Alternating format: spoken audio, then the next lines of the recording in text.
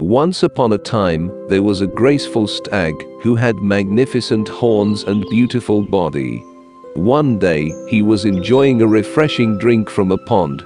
As he lowered his head to sip the cool water, he noticed something interesting. In the water's reflection, he saw himself.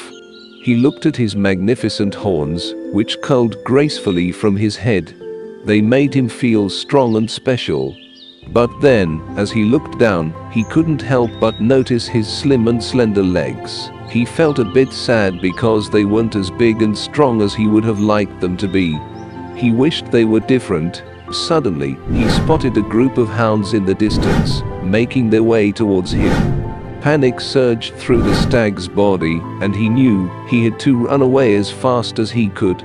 With all his might, he sprinted away, his legs carrying him swiftly. Seeking safety, the stag ran into a nearby forest, hoping the hounds wouldn't be able to follow him. But as he hurried through the thick trees, disaster struck. His beautiful, majestic horns got tangled in a bush. No matter how hard he tried, he couldn't free himself from its grasp. He felt trapped and scared. Before long, the hounds caught up with him. They barked and reached close to the helpless stag.